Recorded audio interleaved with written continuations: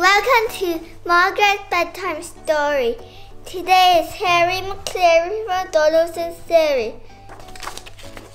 Out of the gates and off for a walk went Harry Maclary from Donaldson's series.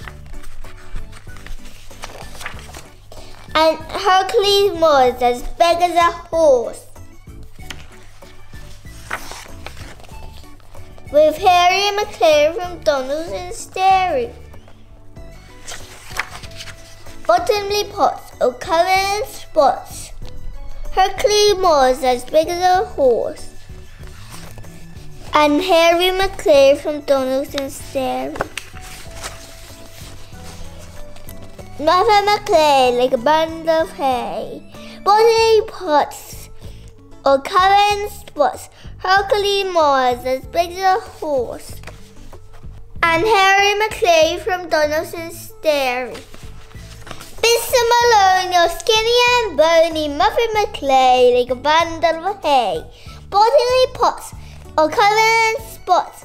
Hercules was as big as a horse. And Harry Maclary from Donaldson's series. Mr. McCrum with a very low tail. Mr. Malone, you're skinny and bony. Mother Maclary like a bundle of hay. Bottomly pots are covered in spots. Hercules was as big as a horse. And Harry Maclary from Donaldson's series. With their tails in the air, they trotted on down, past the shops and the park, to far end of town. They sniffed and they smelled and they snooped at each door, when suddenly out of the shadow they saw Scarface Claus, the toughest Tom in town. "Ew," said Scarface Claus.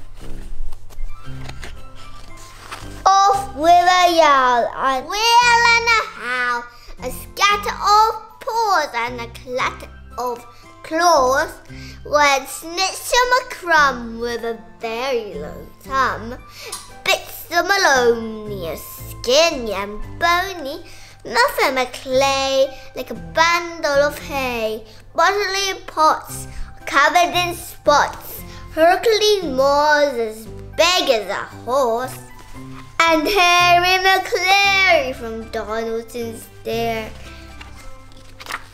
Straight back home to bed. Harry Maclary from Donaldson's series. Bottomly pots were covered in spots. Bits of Malone, you're skinny and bony. Bits of McCrum with a very low thumb. And Mother Maclary like a bundle of hay.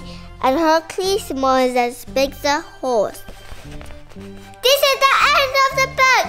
Remember to subscribe to our channel. Bye-bye.